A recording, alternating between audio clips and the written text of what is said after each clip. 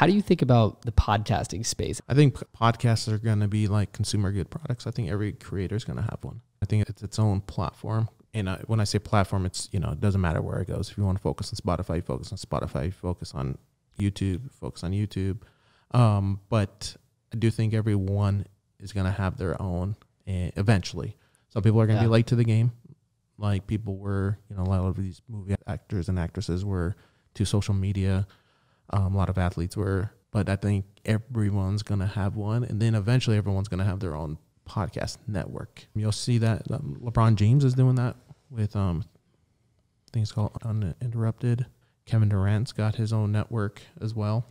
Yep. I think you're going to see a lot more people building that and building podcast networks because it's at the end of the day, it's a media company. Yeah.